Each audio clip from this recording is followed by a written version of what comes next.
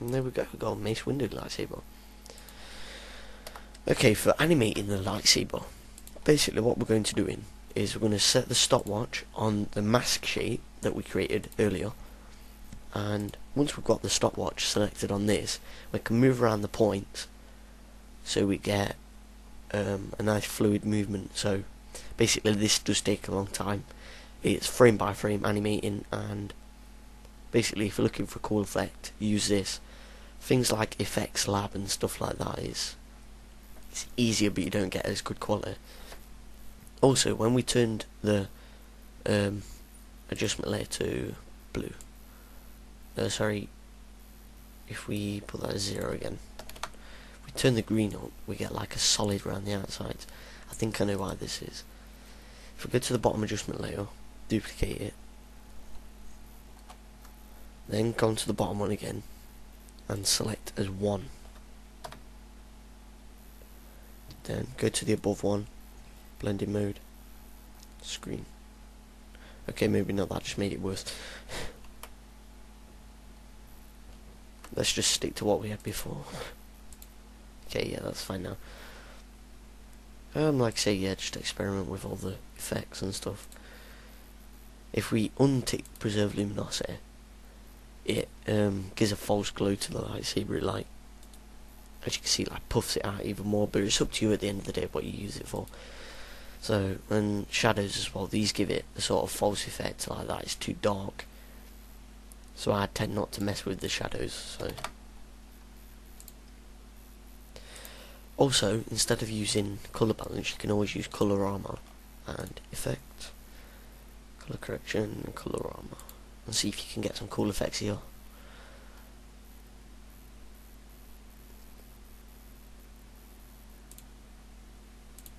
Okay, go to output cycle and use a preset.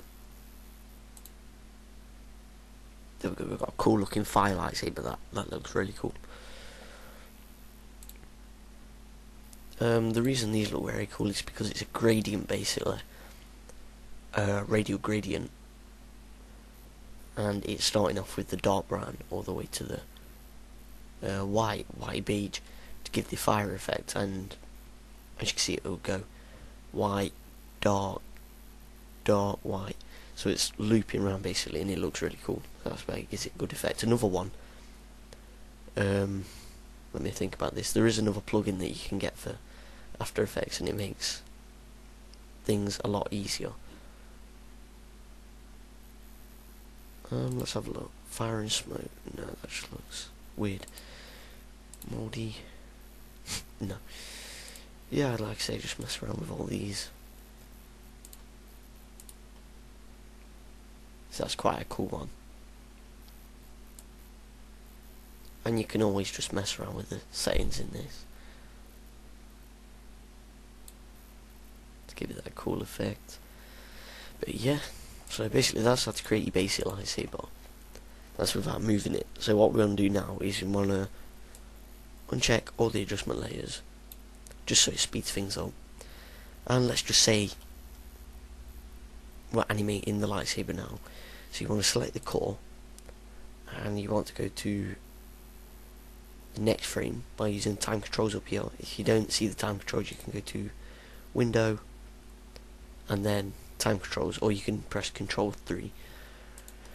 So let's go back to the start, and that's the starting frame.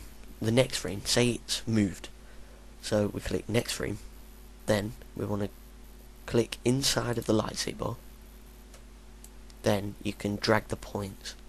So let's just say the lightsaber's moved from there, let's just say he's waving it, so when you see, like, when you wave something on a camera, it blurs, so it says waving it to there. So now if we go back to the first frame, it will stay exactly the same, and that's because I haven't checked the stopwatch in the core, and then the mask 1, then the mask shape. You want to make sure you select that, otherwise it will make everything dodgy. So let's just make this go back, and once that stopwatch is selected, it's basically set for animation. So every time you change a frame, essentially it'll record it down here. So then let's go to the next frame, and like we said, say he's waving it about. Say he's waved it. Now if we go back to the frame before, it's back to normal. And basically you do this, and you follow all the points on the lightsaber throughout the whole of your footage. It takes a while, but it's really good at the end. When you get to look at the end result, it looks really, really cool.